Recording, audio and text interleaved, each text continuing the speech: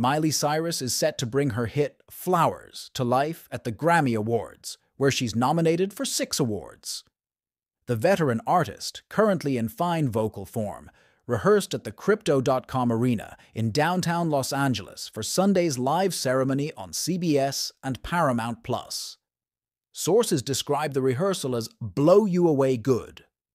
This Grammy appearance marks the first time Cyrus will perform Flowers on TV since its release in January 2023.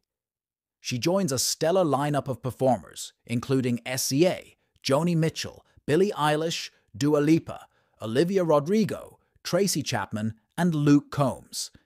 If you like this video, please share my video friend and family. Thanks.